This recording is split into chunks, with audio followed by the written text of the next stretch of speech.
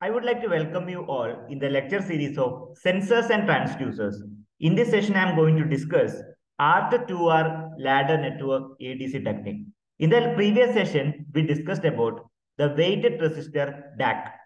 The main setback of weighted resistor DAC is identification of that particular resistor. I need to find out a resistor like the value will be R.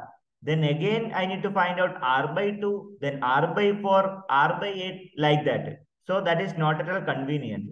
Getting the value in the market it is not an easy task.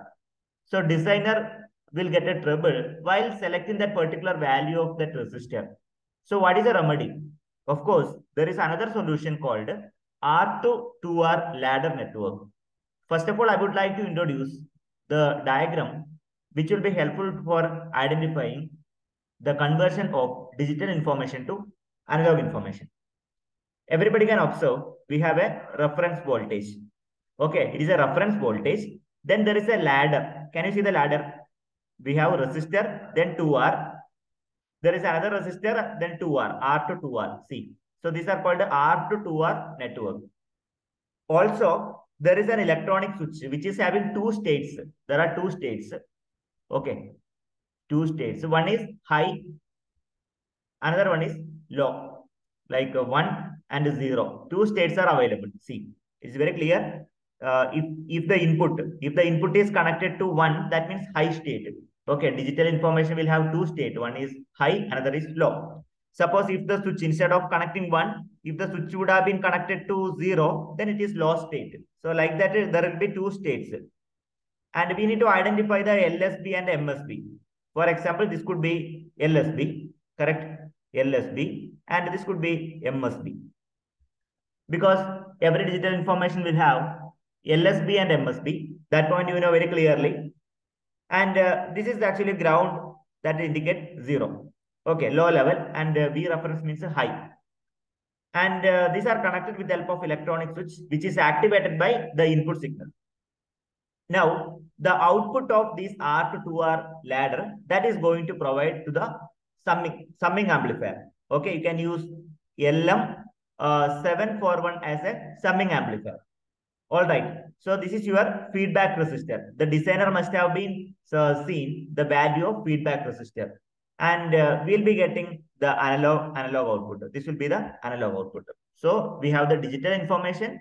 Digital information will be converted to analog information with the help of the R to 2R ladder as well as the summing amplifier. So this type of arrangement is known as R to 2R ladder network.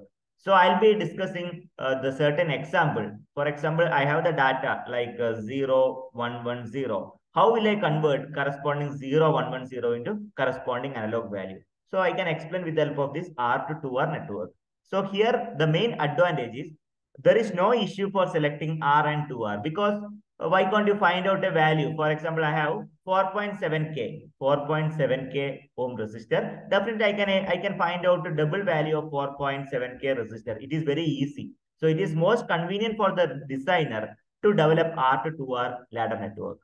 So that's all about R to 2R ladder network. It is more precise compared to the previous weighted resistor DAC. Also, it is easy to identify the value of resistor. These are the major advantage. But the drawback is the network is little bit complicated compared to the weighted resistor network. That is only the setback. Other than that, everything is fine. So in R to 2R network, the problem of finding out the resistor is overcome because we have only two value of resistor. One is R, another is 2R. Also, the output voltage is generated by switching section of the ladder to either the reference voltage or 0 voltage according to whether there is 1 or 0 in a digital input. So like that, we can make out. See, V reference means it shows high and this is showing 0. Correct? If you are having any questions, please put up in the comment box. I'm happy to answer. So remaining portion will be continued in the next session. Thank you for watching this video. Happy learning.